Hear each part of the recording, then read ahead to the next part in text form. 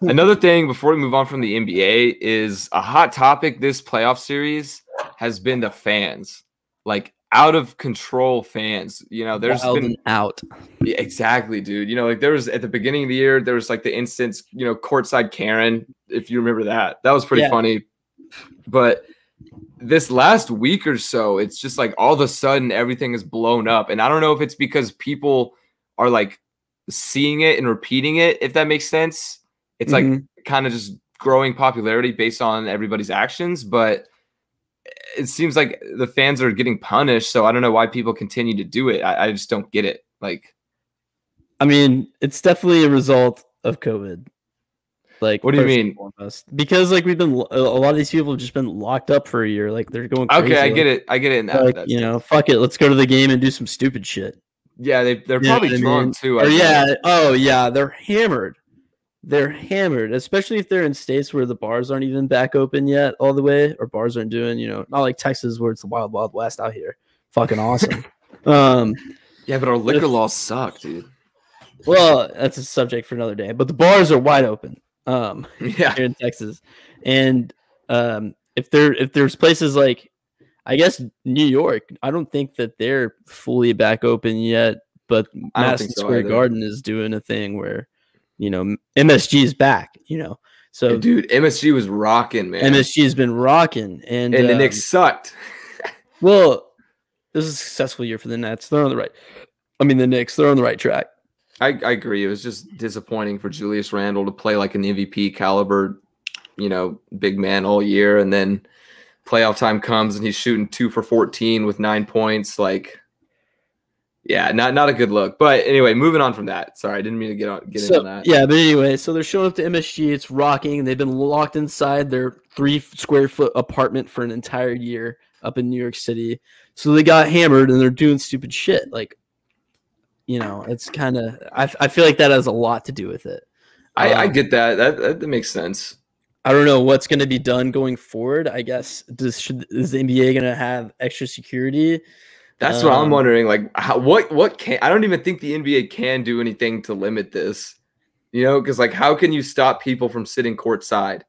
I just think it's so funny. This is the first time we've ever had a real problem with this. Yeah, honestly, like why? You know, like you said, it may be COVID. Who knows? Like all that pent up boredom. Nothing has ever stopped people from doing this before. You know, like we have streakers. That's a common occurrence. You know, at baseball games. Streaker at the Super Bowl. Exactly. There's been like multiple streakers at MLB games this year. Not like nude streakers, you know, but people running out on the field. That's definitely way less common in basketball, though. Like, people really never run out on the court. I feel like every once in a while we'll see, like, Russell Westbrook get mad at a fan. Yeah, it's like always Russ. It's always Russ, bro. Because he's not afraid to talk to him in the stands. Like, he'll talk back. He'll literally, I forgot one of them, like, he was, like, telling this wife, he was like, hey, I told you, like, she was asking, like, did you just tell my husband to shut up? He was like, no, I said I'll beat his ass or something. He just doesn't care, bro. He doesn't. He's just. I don't know. He looks mean too. That's his thing. It's right. He just looks like he's pissed off sometimes. He doesn't look like a happy person. And he plays pissed off too. Yeah, he's like it's like he's mad that he's like so much better than everybody. He's like, God damn, I got to go out here and do all this shit by myself again. Like, yeah. Or like, I don't know. Most of what I've seen with this type of stuff is usually players running into fans and spilling beer. Like, you know, I feel like this is the first time we've seen it where fans are just wilding out going on the court like this. Yeah, because like the big instances I can think of is, you know, Russell, that there was that popcorn incident as he was walking in the locker room recently. Trae Young got spit on. Yep, Trae Young got spit on. And then there was a water bottle thrown at Kyrie in game 4 in the Nets series. So it's basically like, to me, like the way I see the NBA fans is kind of like a child who you punished him, took away his toys, and then now you're giving his toys back, and then like you're having to put him in timeout again for abusing it. I don't know. It's like, maybe that's a weird comparison, but that's just how I see it. It's like the fans don't know how to act right now because like the stadiums are full and shit like that. Yeah, I don't know.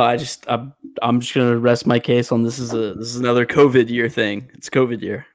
So people are acting crazy. So we'll probably see a lot more stupid bullshit like this as the more and more the country opens back up. I wouldn't be surprised if we saw more bullshit like this. Like this playoffs, I wouldn't be surprised if fans kept it going. No. I guess people have been assholes too. I mean, have you heard about?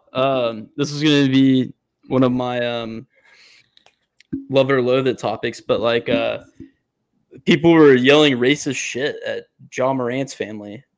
Dude, what the fuck? Utah. Yeah, did you not hear about this? They were I don't know what they said, but apparently they were saying some racist shit to Ja Morant's family, and then the owner of the Jazz turned around and gave Ja Morant's family and friends and family courtside seats, so they wouldn't have to deal with scumbags of Salt Lake City. Dude, what the fuck? I would not. Yeah. So I would not expect Salt Lake City to be rowdy like that, Yeah. So people have just been acting like assholes all over. And I guess it's true too, because when I went to the Rangers game, I did kind of talk shit to this Houston Astros fan just because. That's different, though. That's different. Yeah, but like still, I don't know. Astros fans, I guess not so much the fans, but just the Astros deserve all the shit talk they get. Yeah. Well, I said some less than desirable things about the city of Houston to that person. Well, it's a less than desirable city, so I mean, you were just speaking facts. Very true. Very true. I didn't say anything that wasn't true. Yeah.